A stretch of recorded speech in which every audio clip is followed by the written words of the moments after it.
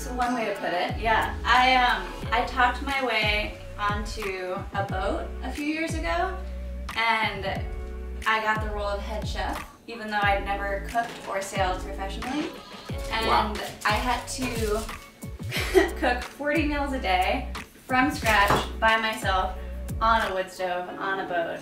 And I made it about 3 months in, and then I got fired because I was freaking out. That's crazy. Yeah, it was wild. So, it is now time. I want to put some like suntan lotion on them so they get brown. Okay. And they look really beautiful. Keep them safe, love it. Exactly. So, take the egg, crack it gently. You want to Yeah. scramble? Give it a little whisk.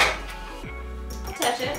Look at the wrist. Thank you. The wrist action. Thank you very much. Nice. You've done this before. But we're not on a boat. We're not. Well, no, we're not. There you go. I think we're good. Amazing. Cool. Thank you.